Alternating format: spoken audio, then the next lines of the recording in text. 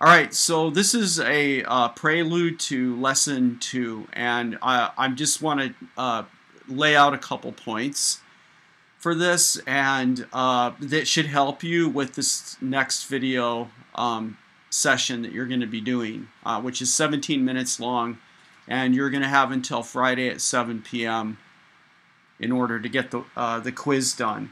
All right, so first off, in all of this energy business,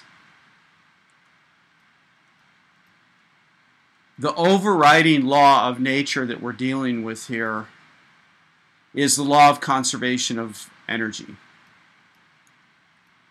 And I know that if we were in class right now and I was to ask you what that is, all of you guys have it memorized.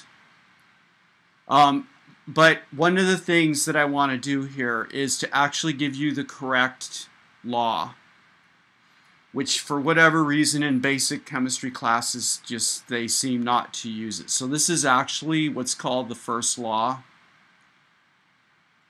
of thermodynamics. All right, and that's how any chemists actually know this law. We don't use the law of conservation of energy much.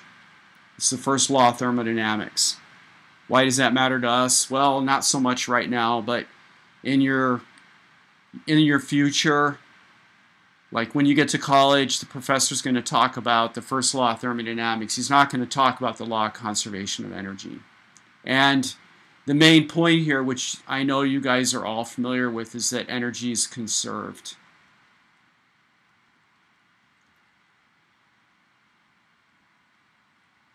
All right, and really the point of our little live session today is to explain to you how this actually works.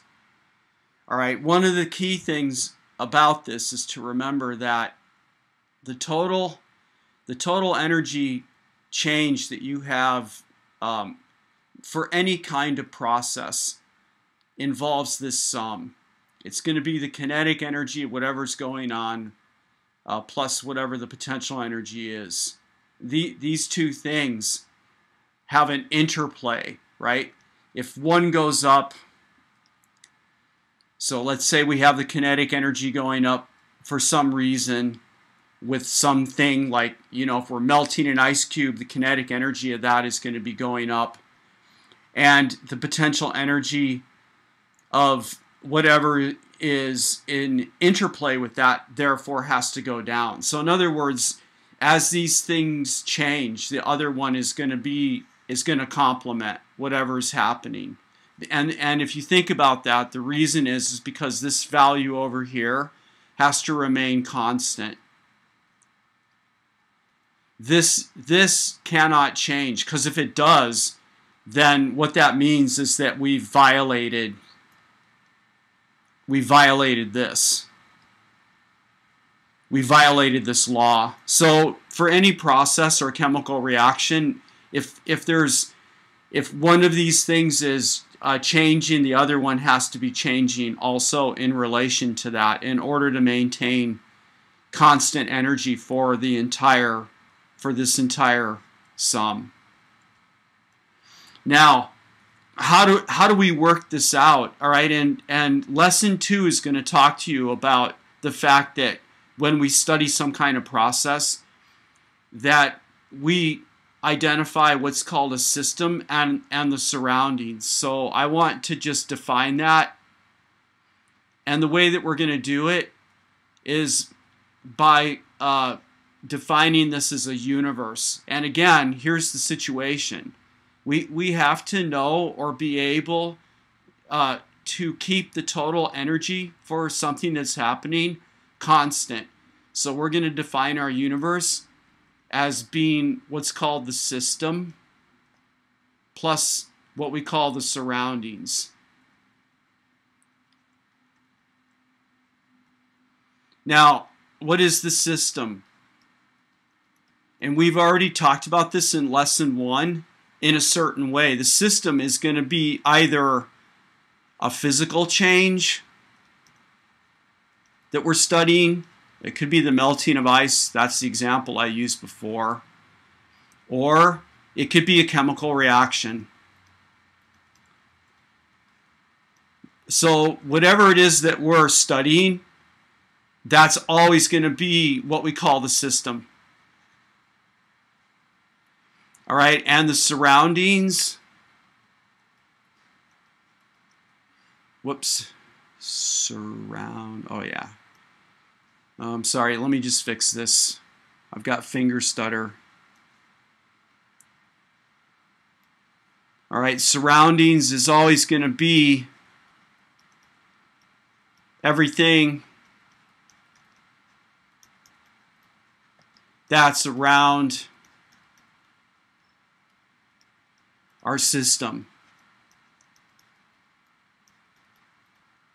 All right, now I feel like I've already gone on enough about this, so I want to just basically sum this up. So here's the two things that make the universe.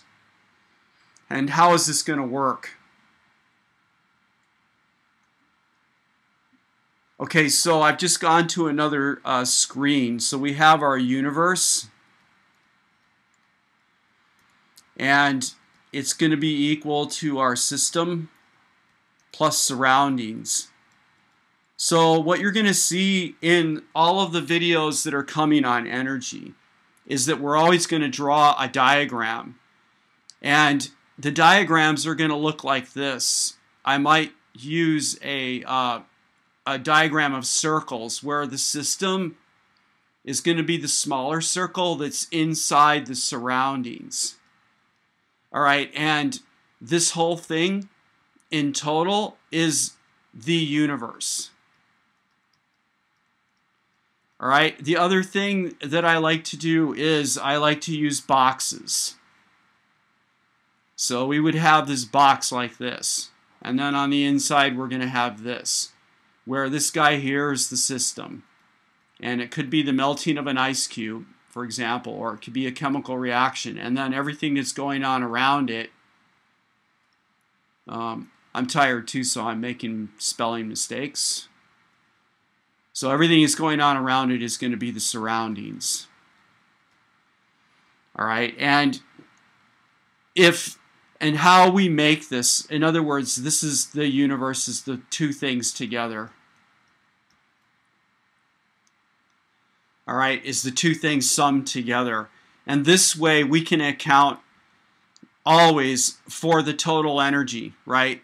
Because the energy total is going to be equal to the kinetic energy change that's going on inside this universe, plus whatever's going on with the potential energy, right? So again, the universe is this whole thing together. All right, now I'm going to go ahead and close the video at this point. It is recorded, and I will upload the link to Teams and also to your website at ChemDoctor. The lesson 2 is uploaded along with its quiz, and you guys have until Friday at 7 p.m. to get the quiz done. Remember, always firstly go to ChemDoctor.org, and secondly go to Teams. Always follow the directions that are at ChemDoctor.org and ignore any of the funny business that happens on the Teams.